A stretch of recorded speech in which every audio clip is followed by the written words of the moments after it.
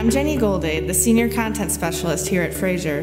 You understand more than most that when a loved one dies, it can be difficult for families to adjust to life without them. That's why I'd like to share a few ideas to help families create unique memorials, honoring their loved one's memory while grieving their loss.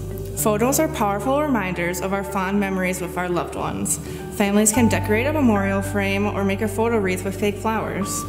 Writing also provides a meaningful outlet for grief. Encourage families to start a memory journal or write a poem. Traditions are a great way for families to grieve and honor their loved one together.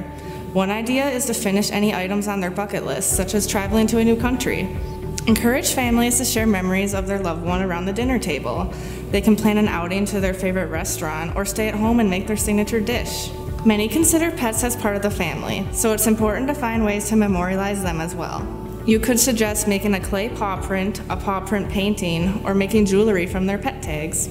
To learn even more ways to memorialize your loved one, click the link below to download our free ebook.